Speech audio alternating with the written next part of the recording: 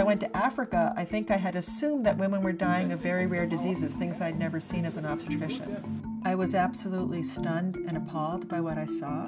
During the nighttime, very often the midwives were conducting births by candlelight, by kerosene lantern. A hospital without electricity was something Laura Stachel never imagined. For 14 years, she had been a well-respected OBGYN in Berkeley until a back injury sidelined her career. The doctor had been so good at her job, she could deliver a baby by cesarean in just under 2 minutes. But without power, none of that mattered. Any type of delivery is nearly impossible. Little one, and the lights just went out. So much of what we do requires electricity. The monitors, the lights, the machinery for helping with deliveries. It never occurred to me that in other parts of the world that the things that we assume to be completely fundamental to medical care would be absent. That revelation came to Laura after her first visit to Africa in 2008. While studying for a PhD in public health at UC Berkeley, she was asked to observe the conditions at a Nigerian hospital. It was to find out why women there were 70 times more likely to die in childbirth than women in the U.S. There was one night that I watched in the labor room in darkness while a woman with a condition called eclampsia was fighting for her life. She had high blood pressure, she had developed seizures, and there was just none of the equipment and the facility to really keep her alive, and she was in utter darkness. It was just one of the many heartbreaking scenes that Laura encountered on her 2-week visit. And I sat there watching and wondering, what am I doing here? Why am I actually here right now at this moment? And I thought maybe part of the reason that I'm here right now is because maybe I can be a voice for these women who are dying in silence. This is the thing I'm wondering, if we have this and we just put it up a little bit, can you put this up higher? So the conversation began of how to best help these women. It was Laura's husband, Hal, who came up with an answer. I'm a solar guy, and I like to solve problems, and this was a perfect problem for solar to solve. What Hal designed was a solar system that not only gave the hospital light, but power for their blood bank refrigerator. However, before that was completed, Laura wanted to show her colleagues what solar was all about. So inside a suitcase, she packed a small demonstration kit that Hal assembled. What was remarkable was that when they saw that, they wanted to keep it. And they said, please leave it here because this will help us save lives even right now. That was the light bulb moment for us. Even a little bit of power could go a long way towards saving a life. It wasn't long before word spread about the solar kit. Clinics and hospitals around the world began asking for one of their own. We weren't thinking we were going to become a solar suitcase company. This was just a little something in my spare time. That was the idea. But the need was just too great. There was an earthquake in Haiti. Doctors from the Bay Area were going to work in the tent clinics, and they needed a reliable source of electricity. Meanwhile, Laura was hearing more about the tough conditions African midwives faced during childbirth.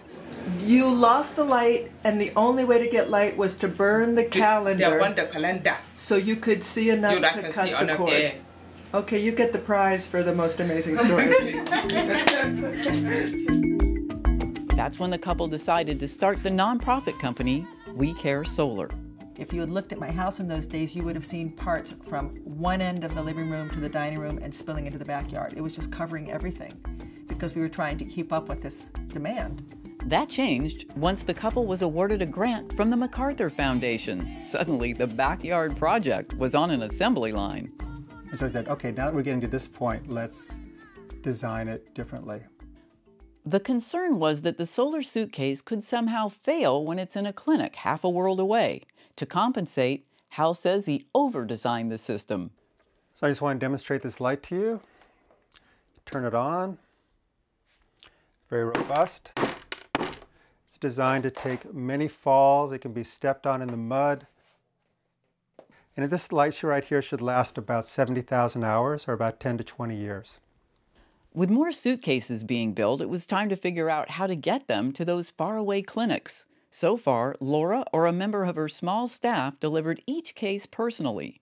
However, demand had now spread to 20 different countries, including Afghanistan, India, and Burma.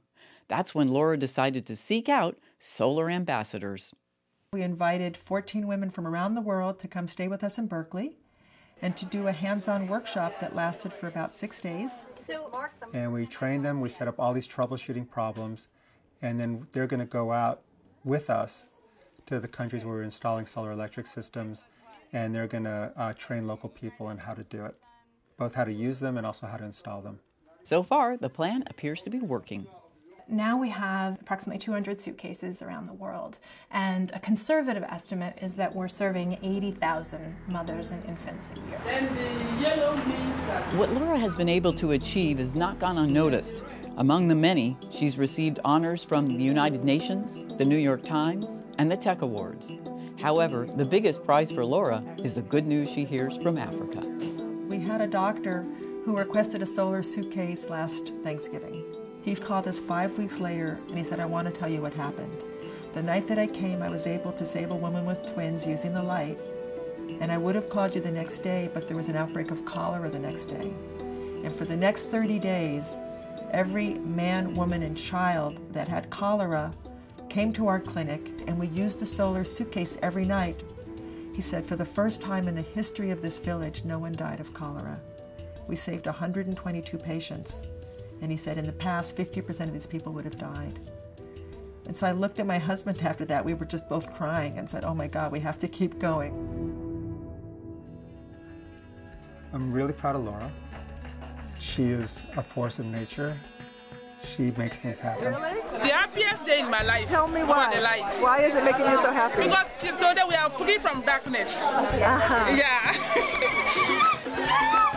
When you hear stories like that, and you realize that no matter how hard the struggle is, you're really making a difference in the world.